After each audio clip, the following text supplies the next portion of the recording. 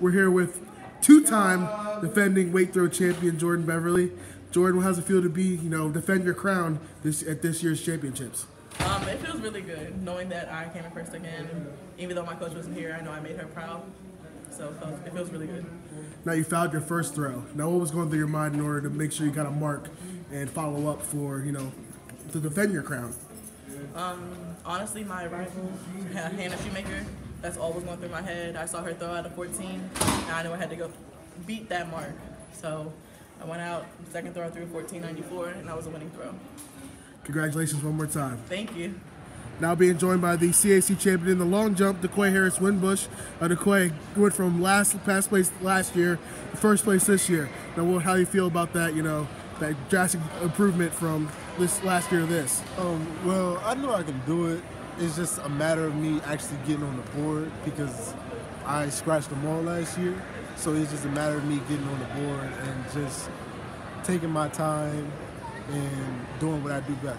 Now, what kind of prepared you, was it the practices, was it, coaching and things like that to help you prepare for this year's championships in order to make sure that maybe you didn't scratch all your jumps this year and things like that?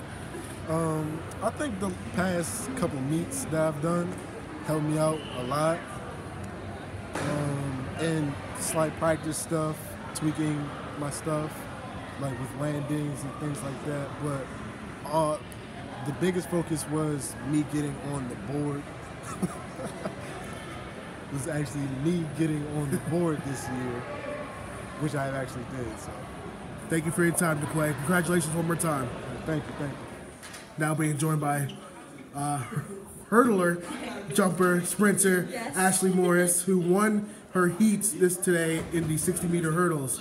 But how does it feel to also know that you set a new CAC record in the 60-meter hurdles? It's something I really didn't expect, but when I found out, I was overjoyed. I went out there bringing my best today, and I'm very pleased with how I did. I'm very happy with it. Now, going towards tomorrow, you're in the finals for the 60-meter dash, 60-meter hurdles. Now what do you do to prepare yourself for tomorrow? I'm just going to kind of go out there and do what I did today. Just tell myself that I'm here to have fun. It's all about place, or about time, not about place. And just kind of keep my cool, don't want to overthink anything. Because at the end of the day, we're all here to have fun. Thank you, Ashley. Thank you.